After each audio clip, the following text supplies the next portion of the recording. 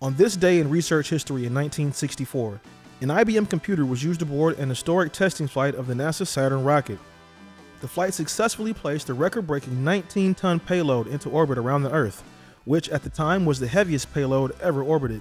The 94-pound guidance computer, produced at IBM's Federal Systems Division Space Guidance Center in New York, was mounted in the rocket as an integral part of the instrument unit, or IU section of the Saturn. The IU, which was built by IBM, contained all of the important controls to keep the Saturn mission safe. The computer was carried on the historic flight to measure millions of data points and transmit information about the mission's performance back to Earth. Later flights of the Saturn rocket included the same type of IBM computer which guided the vehicle from launch into space.